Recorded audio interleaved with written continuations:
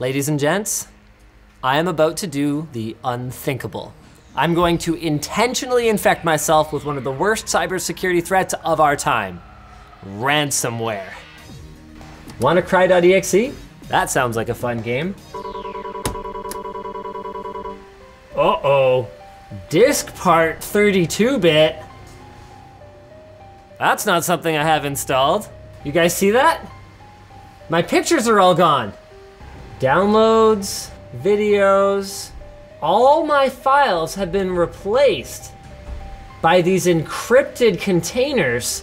And please read me.txt. Question, what's wrong with my files? Oops, your important files are encrypted. You will not be able to access them anymore. Whoa! Your files will be lost on January 7th. Send $600 worth of Bitcoin. Well, that sucks. Lucky for us, we can just use the money that Acronis sent over to us to sponsor this video. Oh, and by the way, no, we're not sending them any money because we're gonna be using Acronis's latest True Image 2020 software to get back the files we lost while showing off some of their machine learning and cybersecurity features that will help protect us in the future.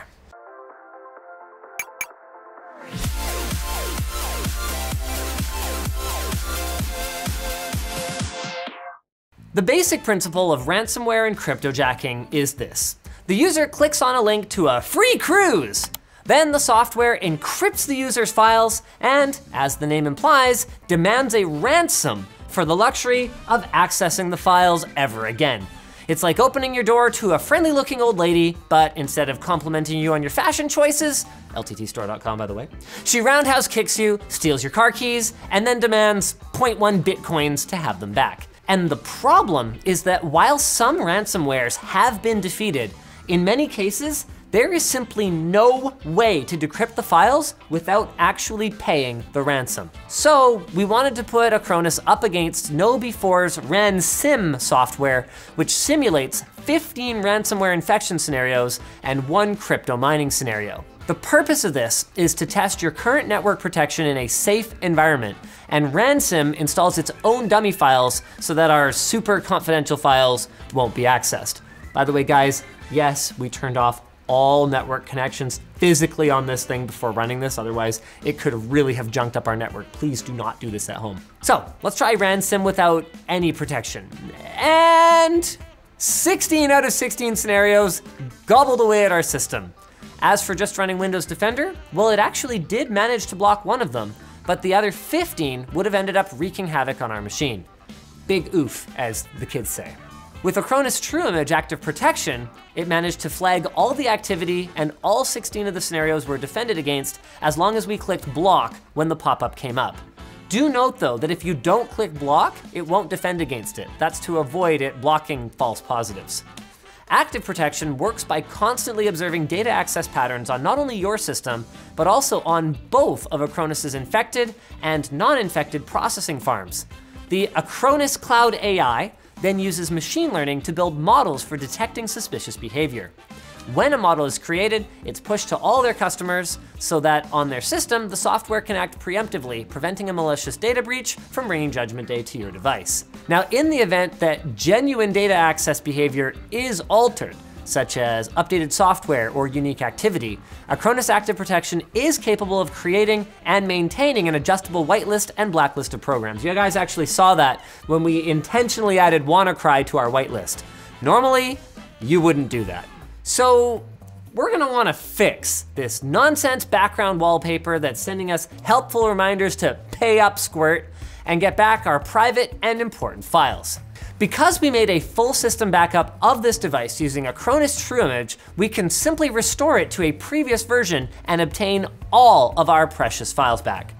By navigating to the Recovery tab, we can see all of our previous backups, both the full system ones and each incremental backup. So then restoring this system back to the state that it was in before we ever saw that luxury cruise advert is about 30 minutes, with all of our files accessible again. Ransomware 0, Acronis 1. So let's show how we used True Image 2020 to do this. It starts with downloading it from the Acronis website, running the installation, and then upon startup, following the quick start guide through the setup and major features rundown here. Acronis offers a 30-day trial if you want to try it out before you buy, but honestly, even your granddad could do this, allowing him to keep his Minesweeper high scores and outdated memes both safe and sound. We used this feature here to make a mirror image of the entire system, backing up everything, all the way down to our drivers, system preferences, and virtual machines, so that the image can later be used to recover the entire PC and all of its content. And the thing is that this can be useful even outside of ransomware infections, like if our machine was ever lost or damaged. The tier that we're using also has 5 terabytes of Acronis' cloud storage, meaning that we are following the 3-2-1 principle for our data backup by having an offsite copy, with the added benefit of Acronis' cloud working like other cloud storage services and allowing individual files to be migrated to any other device. With one account, you can protect up to 5 Windows or macOS machines and an unlimited number of Android and iOS mobile devices, along with your Office 365 data. So if you're sick of losing data, or you dance with Lady Luck on dodgy sites far too often, click the link in the description to head over to Acronis' website.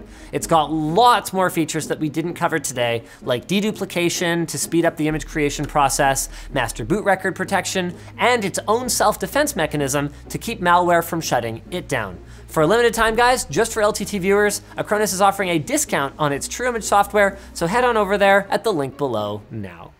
Thanks again to Acronis for sponsoring this video. We'll see you guys in the next one.